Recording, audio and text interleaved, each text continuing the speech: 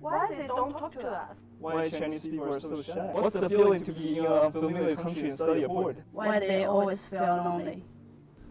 Students from Asia are always incompatible with the society. They don't like to talk to native speakers. They don't say their opinions during the class.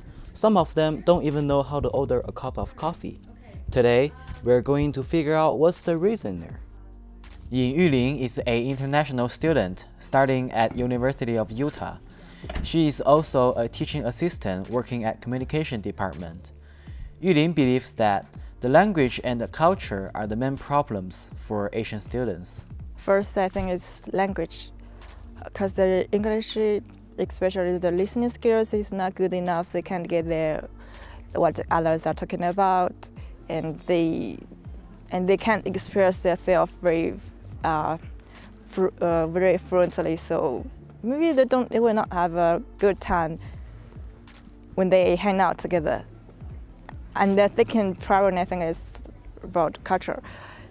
For as everybody knows that most Asian students are kind of introvert, not very open mind, so not very outgoing. Asian people and Americans, they don't share the same topics, especially for example, they don't know what's popular music, popular TV shows, popular sports, something, so they can't share the same interests. So the coming question is, what part of the culture makes Asian students cannot fit in Americans? Moe Takahashi is an international student from Japan. She and her friend Natsuho Aoyama are going to tell us their feeling about the huge culture difference. 自分たちが英語を十分に喋れないの分かってるから。あとなんかジョークとかが理解できるけど、なんか文化の違いでかよくわかんないけど、あんまり面白いってあんまり思わない。なんか話自体が合わない。合わない気がします。The hardest part is the communication. It's not even the language part. I feel like we have different cultures, and then we also have different communication styles. That's why it's kind of hard to hang out with them. 一番の理由は英語があんまり喋れないこと。まあカルチャー、その文化的にもそのアジアの人たちっていうのはなんか人を邪魔しないっていうのが一番重きを置くけど、アメリカ人っていうのは人になんかカジュアルにフレンドリーにっていうのを重きを置くから、そこら辺でなんか私たちは変だなって感じたりとか、ちょっとなんか馴染みにくいなって思ったりとかしてしまうことかな。アメリカ人からしたらなんか距離があるように感じると思う。私たちのコミュニケーションの取り方が。I don't know anything about English. Like before I came here, I only had very little limited basic, words of English when I got here. And I don't know a thing. I don't understand nothing. The first time I got here and everything was hard. But what happened was I met friends from, here, American friends, and just hang out with them every day.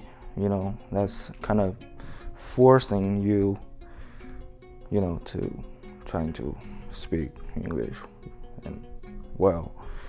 So definitely social life and making friends, that's the main thing. And probably I think maybe it's just because they're not trying too hard enough. Different with other students, Annabelle Cho from International Students Office has some original opinions about this issue. I think it is more of a confident problem. What I see with a lot of Asian students that comes to my advising times is that they want to talk, they want to communicate, but they have too much thoughts in their mind that it just mashes together and they end up stumbling. And the difficulty I personally had being an international student or not being so familiar with the English language is going through the textbooks. For American students, they have enough time in their life to study, hang out with their friends, and do whatever they want to do. Whereas I had to spend double the time to read the textbook, double the time to do the homework. That left me with almost like only a few hours to do whatever I wanted to do. And I think that is the main reason that you see a lot of Asians in the library studying, no matter what time it is in the day. If you go to an office that you don't know where to go to, it is okay to go to the front desk or just step into one of the offices that you see and ask their front desk where you need to go.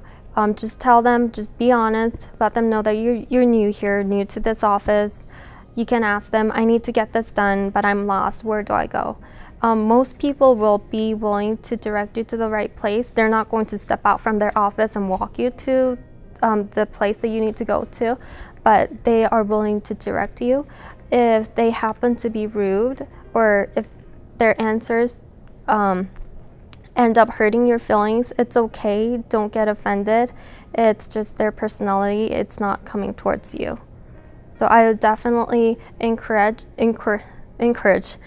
students to go out and talk to new people. They're not going to judge you on your English skills, so be confident.